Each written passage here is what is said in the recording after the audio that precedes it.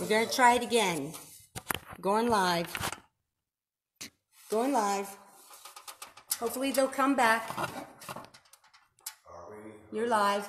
We're live now? Yep, hopefully they'll come back. All right. Satan wants to turn us off. This morning. Pray. Powerful name, our Lord and Savior Jesus. Lord, there's technical stuff that's happened here. Support what your word is, and Lord, we declare by the power of you that you will allow this message, your word, to be proclaimed this morning. Lord, we thank you for what you're doing in the lives of your people, and Lord, we just continue to ask for a blessing this day and forevermore. Amen. Yeah, we want to add something for the children today. We want to say, hi Cora, hi Emily, hi Kyler, Courtney. Hopefully that you can get to see this at some point if you're not watching now. We miss you, and we hope you're staying safe in your house and enjoying schoolwork from your house. I'm just going to do a little devotion here. You know, we always talk about joy, and I always tell you that Jesus loves you. And that's what our little devotion is here today. Jesus loves everyone. He loves old people and he loves young people. Jesus loved being with people. He was a good friend. He was a good teacher. Children, everyone could tell. Everywhere. Children everywhere could tell that he was a good teacher. Jesus never ignored them, and he always loved them. He treated them like they were important too, and you're very important. Now our Bible verse today is Mark 10:13. People were bringing little children to Jesus, and they wanted him to place his hands on them to bless them. We had a special request today. Cora asked for the B-I-B-L-E. So let's just all sing along with that today. The B-I-B-L-E. Yes, that's the book for me. I stand alone on the word of God. The B-I-B-L-E. The B-I-B-L-E. Yes, that's the book for me. I love to read the stories from the B-I-B-L-E. Hope you have a good week, children. Gonna welcome back Pastor Ron here for this sermon.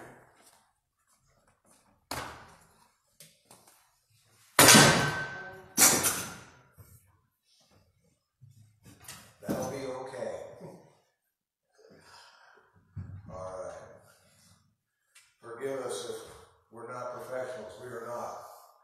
And we're just trying to do the Lord's work with what he has given us to work with. And that includes me.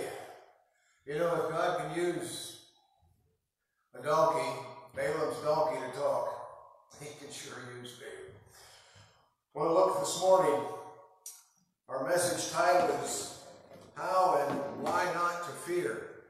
There seems to be a lot of fear going around, things that are happening throughout the world and throughout our nation, our communities, our homes.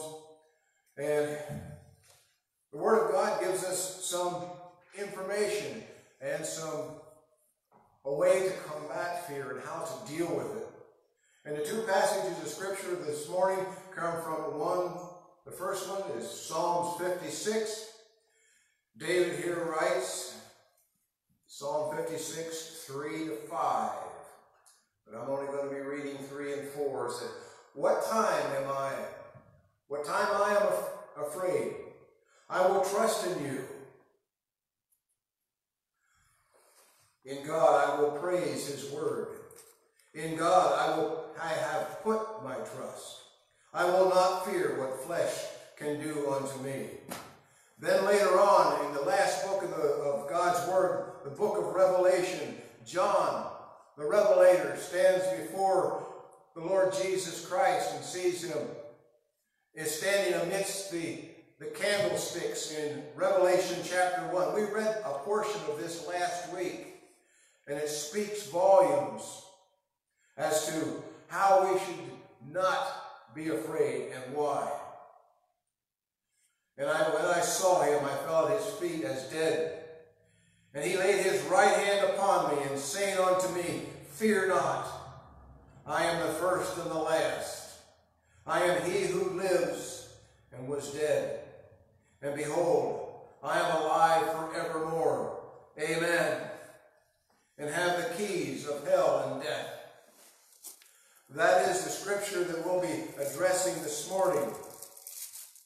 Fear.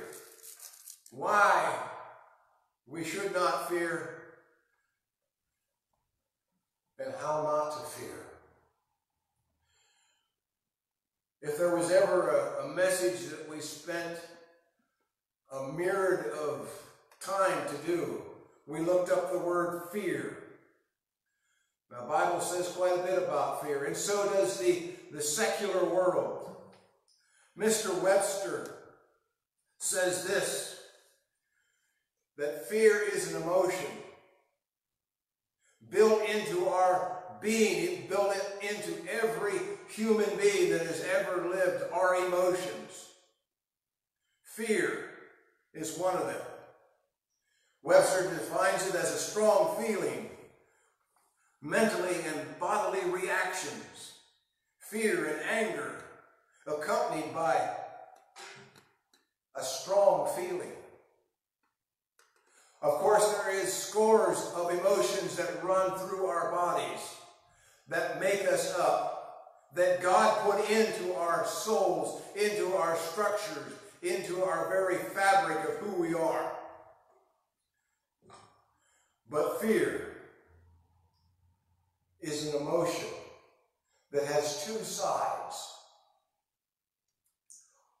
It can control us, or we cannot allow it to be our master.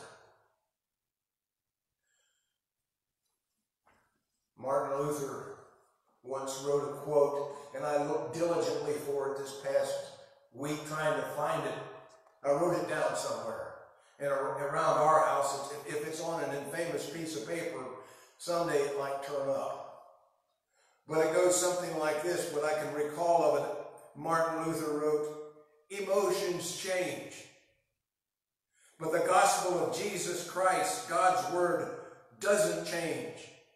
It doesn't fluctuate. If there was ever a scripture that we need to have concreted into our heart, it comes from the book of Hebrews. Hebrews chapter 13, verse 8. And I hope you know it by heart. Jesus Christ, the same, yesterday and today and forever. The word of God in Jesus Christ does not change. Fear has a devastating effects on our lives. Fear leads to hatred, rumors, gossip, hoarding, doomsday preppers, self-preservation. You know, it's all about me. I want that roll of toilet paper and I'll stomp on some senior citizen to get it because it's all about me. You remember back in 1999 when we were going to switch over into 2000? The hype about what was going to take place, airplanes were going to fall out of the sky, and financial markets were going to crash. People were building bunkers. You see, fear incites rushes on institutions.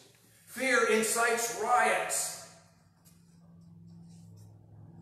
It promotes greed by the inflation of normal everyday commodities. Inflated prices, shortages, some of them real, some of them created. And there's also those individuals who will take advantage of the aspect of fear on humanity. There was a world leader not too long ago that said, let's not waste a good crisis. In other words, let's overreach our powers and promote our covert agendas. these things are real. It's kind of like we were watching last night's news. But how do we deal with fear? How is it that which is in us, how do we contend with it? Fear has always been with us. How do you know that, Pastor? Well, I can go back to Genesis chapter 3 in verse 10. In the garden, Adam said, and he said, I heard your voice in the garden, and I was afraid because I was naked and I hid myself. Of course, you remember how that's, who said you were naked? Why were you afraid, Adam? The day before, when God walked through the garden with him, he wasn't afraid, but now he is. See, sin entered the world. Sin entered humanity. That which courses through our veins, that which causes the fear and destruction, is a result of sin. You and I have what is known as a sin nature. You see, when Adam stood before a righteous and holy God, he knew that he had done wrong. The guilt of sin was upon him. And fear of God, fear that once has broken that fellowship with his Creator. But thanks be to Jesus Christ, who reestablished that communication and broke away that fear, broke away that guilt, broke away that being ashamed. But still, fear permeates the human soul. And there's some fear that's good. Proverbs 1:7 says, the fear of the Lord is the beginning of knowledge. In other words, we need to know and reverence the God that created us. The fear of the Lord is the beginning of wisdom, but fools despise wisdom and instruction. See, that's part of the problem. People have lost their reverence towards God, their Heavenly Father. They have lost reverence and fear of their Creator. Oh, and by the way, this week, coming up on Thursday, I believe it is, the anti-God, anti-Bible crowd, they have their own biblical holiday. Pastor, what are you talking about? You know, they're trying to erase Christmas. They try to take Easter.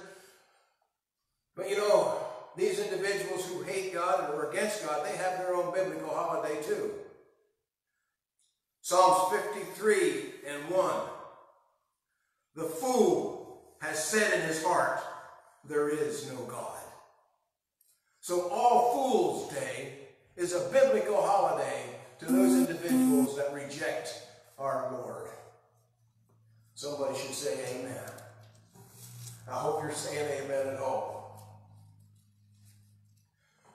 If fear was not a problem, why did God say to Joshua, as he was taking over for Moses, who led the Hebrew children? Joshua chapter 1, verse 9 says, have I not commanded you? In other words, God is saying to Joshua, have I not called you? Have I not commissioned you to be strong and of good courage? Do not be afraid nor dismayed, for the Lord your God is with you wherever you go.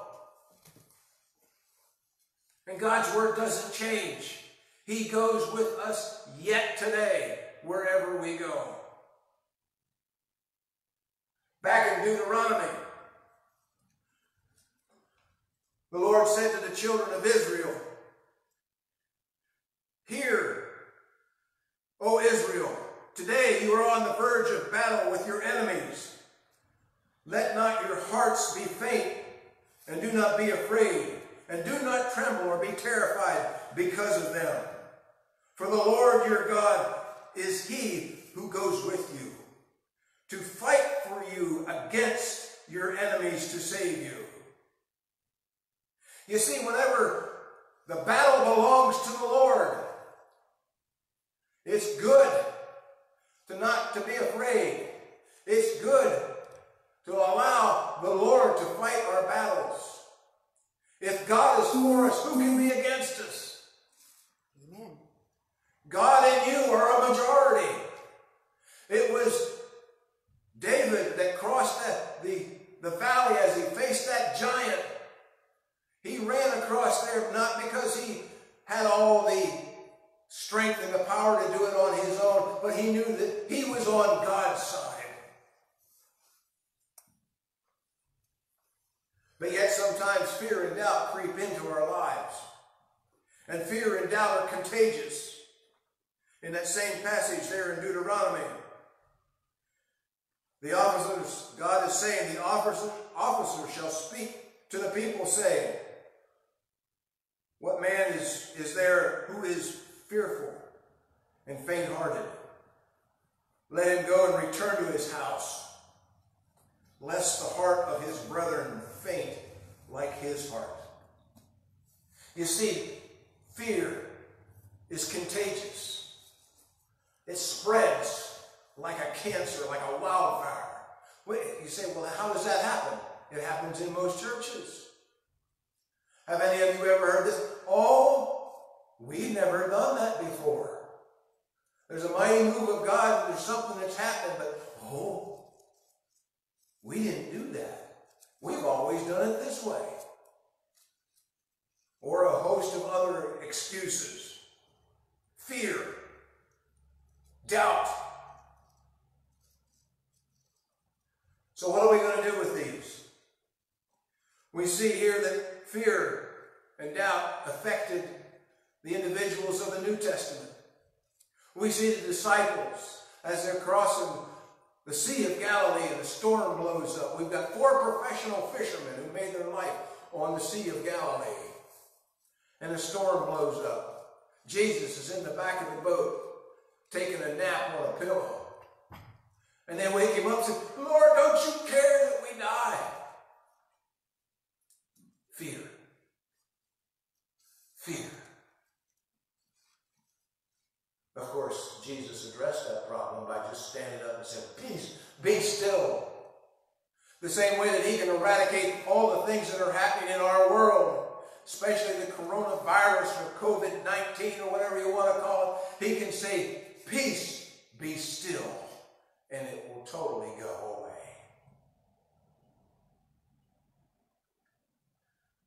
But we live in fear. Even the disciples. After the crucifixion of Christ, we read in John chapter 20 that they did because they were afraid of the Jews. They were afraid of their own countrymen, that something might happen to them like they did to Jesus. And of course, Jesus walked in the midst of them and said, I'm here. I'm here. He's here this morning. He's in your house with you this morning. We have no need to fear.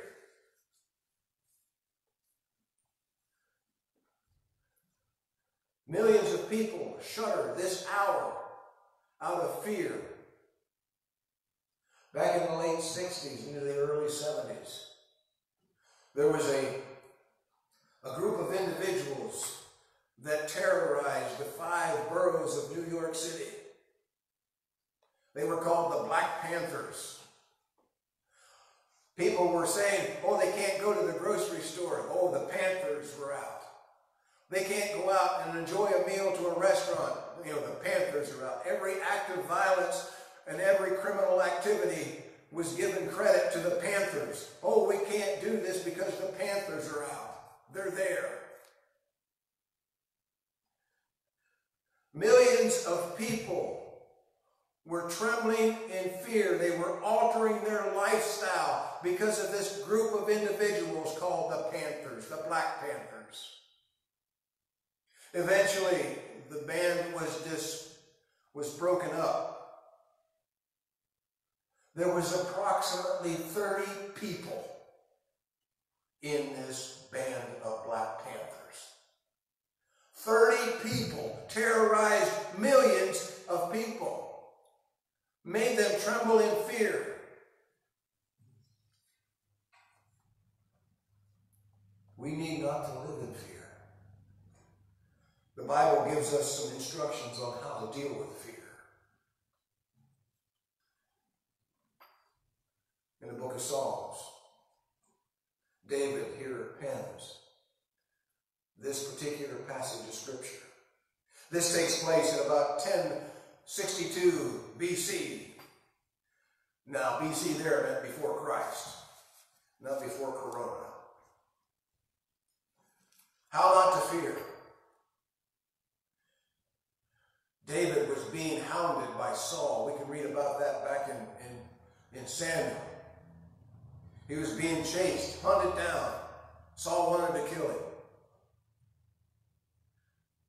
But here David says, what time I am afraid. David gives us 4 things to look at here. 4 ways that we can use the Word of God. David sets down a pattern for you and I to follow. He said, at what time I am afraid. David recognizes that there is the presence of fear. The presence of fear. He recognizes that emotion. But then he says in the very next breath, I will trust you. I will trust you. David turned to God. I will trust you. The Word of God tells us that we are to trust in the Lord. You know, in the very center of the Word of God, it's Psalms 118:8. The very, center of God's Word. It says this. It is better to trust in the Lord than to put confidence in man.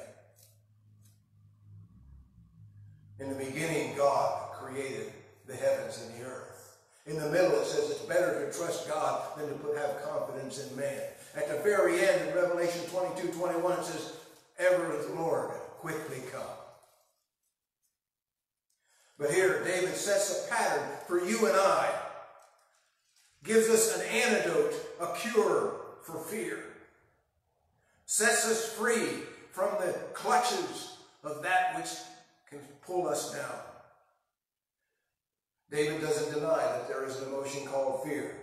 But he turns to the Word of God and says, I will trust you. I will trust you, Lord. Do you trust the Lord this morning? And he recalls there in the next verses, I will praise you in his word. In God I will praise you, his word in God. You see, he recalls that which was written, that which was revealed to him through the Scriptures.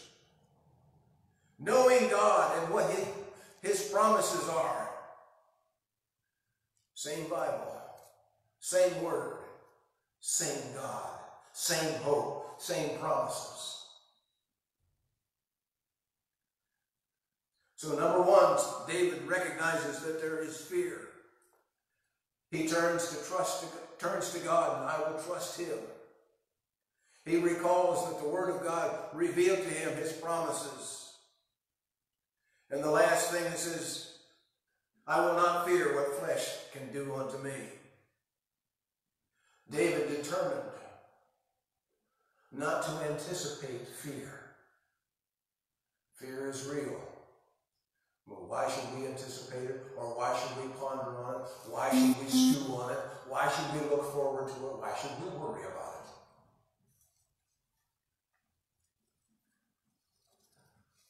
We should not worry about all these things. Should we be concerned? Yes. Should we be prepared? Yes. But not allow it to consume us. Because we know that God is in control. You know, it's easy to look at the circumstances, the problems, and the difficulties and allow our minds to become overrun with helplessness and hopelessness. If that happens, we should recognize that those emotions, those thoughts, they're not coming from God. They're coming from our own mind. That's what the Apostle Paul warned young Timothy about there in 2 Timothy chapter 1, verse 7. For God has not given us a spirit of fear, but of power and of love and of a sound mind. Maybe someone preached on that. God has not given us a spirit of fear. Paul is telling Timothy that spirit of fear is not to let your mind wander. Keep focused on your call, why you have been sent, why you are here. Do not allow fear to overrun you, but of power. The power that the Holy Spirit gives the individual to overcome those things that are in their life. For God has not given us a spirit of fear, but of power and of love and of a sound mind. If you were here 2 weeks ago, we talked about the helmet of salvation. That which, when we put on the armor of God, we put on the helmet of salvation. That means our thought processes should align with God's. We have the power and of love and of a sound mind. 1 John 4, 17 and 18 talks about love. Love has been perfected among us in this, that we may have boldness in the day of judgment. Because as he is, so we are in this world. There is no fear in love, but perfect love casts out fear. You see, Jesus loves us. He died for us. And his perfect love should cast out the fears of what this world has to offer. Because fear involves torment. But he who fears not has been made perfect in love. If there was ever a message that we need to be spreading to those individuals who are questionable about believing, asking questions, why does God allow this? God loves you. He loves me. He loves those who wonder. He loves those who are struggling.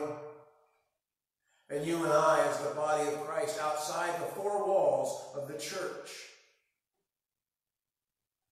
we have an opportunity to share that love.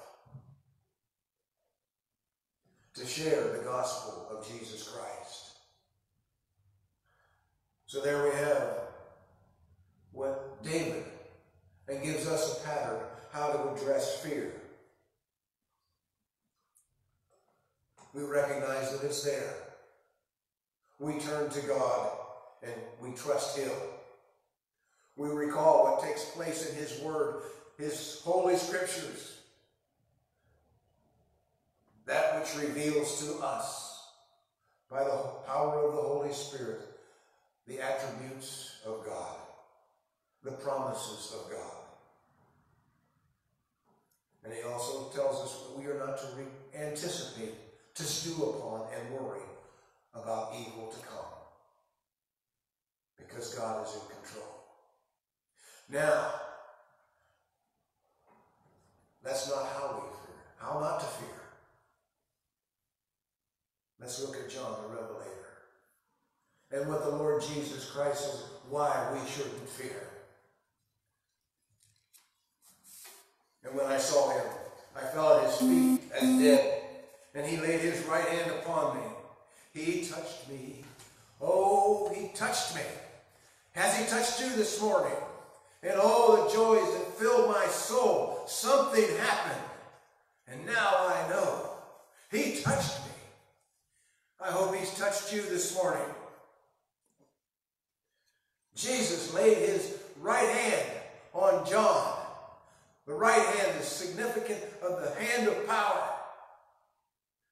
Jesus, who John knew prior to the crucifixion, knowing the trials and tribulations that he was going through on the Isle of Patmos because of being exiled, because he proclaimed the word of God to the Gentile world and to Rome.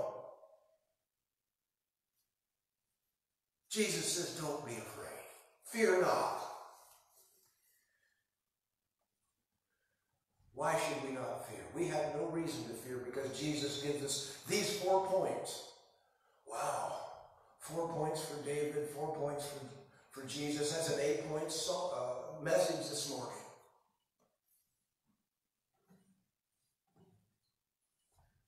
Jesus tells John, and he tells you and I, why not to be afraid? Why not to fear? Jesus said, I am the first and the last. I am the Alpha, the Omega, the beginning and the end. I am the great I am. As he told Moses before he went out of the desert, tending sheep to go back to the flock there in Egypt, he said, who shall I say sent me? You tell them folks, the great I am. I am sent you. There is no other. Absolutely, positively, he is the beginning and the end. You can go to the graves of all the major isms of the world. You can go dig up Joseph Smith. You can go dig up Mohammed. You can go dig up Buddha. You can go dig up whatever. You know what you're going to find? You're going to find dead man's bones. But you go to the tomb outside of Jerusalem, and what are you going to find? An empty grave. He's not there. He is risen. And that's number 2. He said, I am the first and the last. I am he who lives and was dead. Jesus, the man, Jesus, our Savior, died on a cross. They put him in a tomb. They put stones in front of it to keep everybody out. You know, death couldn't keep him in the ground. Stones couldn't keep him in the ground. Corona can't keep him in the ground. We have nothing to fear, but because he lives. And we've accepted Jesus Christ as our Savior, because he lives, we know that we will live also. Amen. Because we're going to be singing that in a couple of weeks. Because he lives, I can face tomorrow. Woo. If this doesn't get your heart going, you need a Holy Ghost defibrillator. He said, I was dead, and I am he who lives. Number 3, behold, I am alive forevermore. I am alive forevermore throughout time and eternity. In eternity past, Jesus was alive. In eternity present and future, for all eternity, I will be alive forevermore. Even though he was resurrected from the dead, he will live forever. Even Lazarus, who was dead 4 days, Lazarus the man, somewhere along the line, he died again. But not my Savior, not my Jesus. He is alive forevermore. And then it says this, amen. In other words, do you agree, church? Do you agree, those sitting out there in front of those computer screens? We talk about social, I'm not going to go there. I'm on this roll here. I am he. I am alive forevermore. Amen. That's number 3. Number 4. The 4th point. Jesus said, I have the keys to hell and death. I have the keys to the grave. Jesus determines, and Jesus alone has the power and the authority over death, hell, and the grave. And he can do that because he resurrected. He was dead. He's resurrected. He lives. What a comfort it is to know that we don't have to face the terrible fear of the sting of death, total separation from Jesus Christ for all in eternity, if we have accepted him as our Lord and Savior.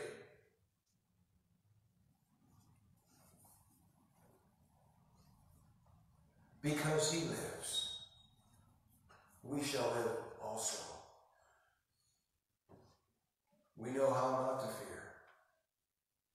And now we know why we shouldn't fear. Wouldn't it be nice if the entire world heard these words of the gospel of Jesus Christ? Wow. Let's pray. Heavenly Father, we come to you in the precious name of your Son, Jesus. Lord, there may be some who are listening this morning who are unsure as to their destination in eternity.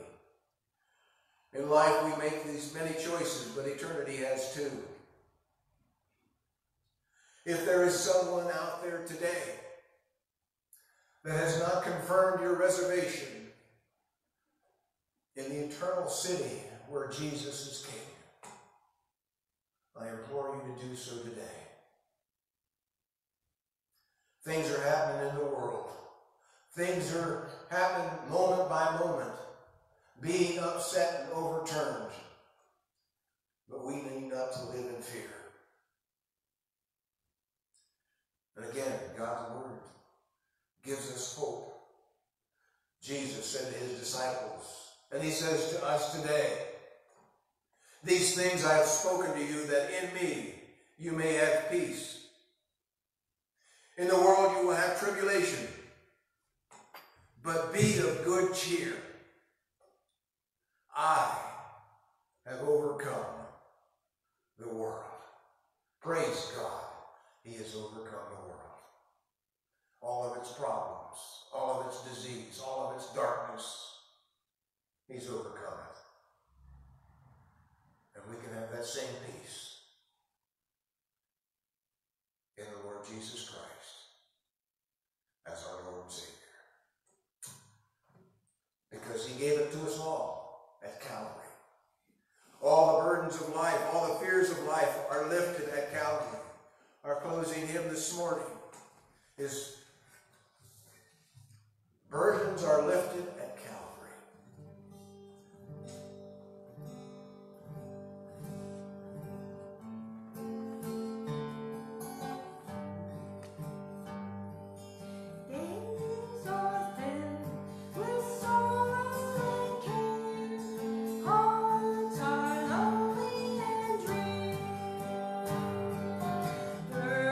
Are lifted at Calvary.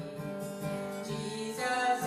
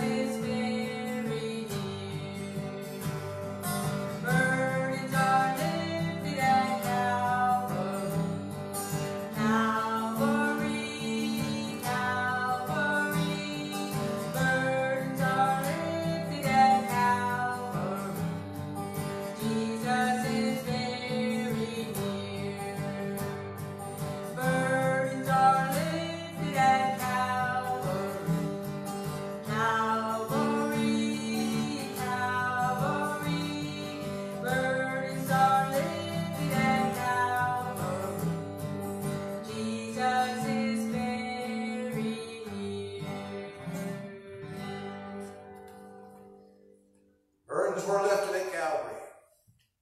Jesus is very near. One of the thoughts that I wrote down earlier this week.